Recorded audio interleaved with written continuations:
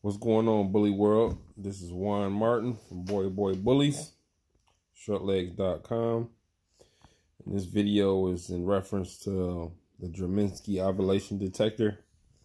I had some people asking about a little more information on that device, so I just said I'd make this video. But before I get into it, hit that subscribe button, like, and hit the little bell so you can get information on becoming a better breeder. But anyway, the Draminski, I don't have it here. Let a friend of mine borrow it. He got a granddaughter that's matter of fact, it's a T'Challa daughter, Little May's sister, that he's breeding. I let him borrow it. But what it does, it measures the mucus inside of the vaginal tract. So what you have to do, you have to insert it and rotate it 3 times, and it's going to give you a number. And you have to do this when you first see blood all the way until she ovulates.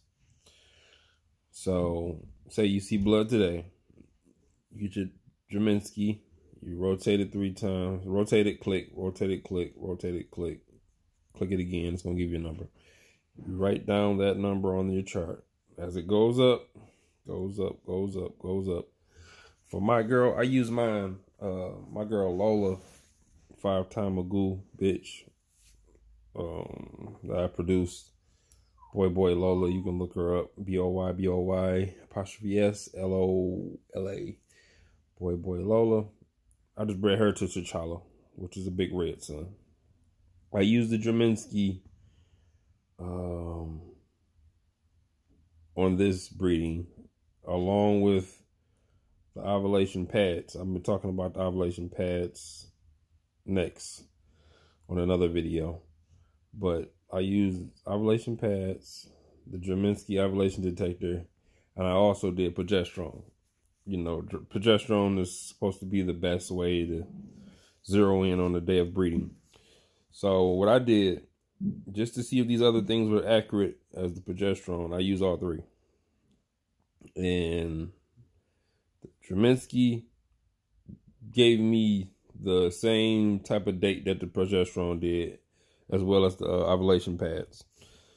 So if you test from day 1, when you see blood, test every single day.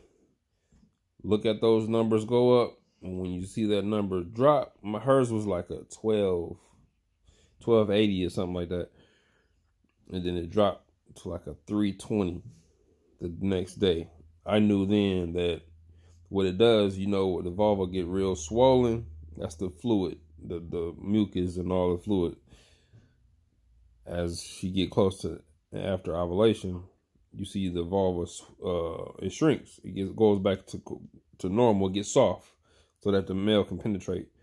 And the blood also turns like a pinkish color instead of a dark red.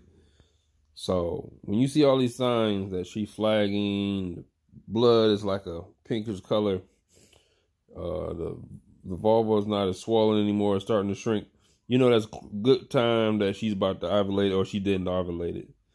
But if you got any more questions, you can call me at 313-215-4390. I'll be sure to help you.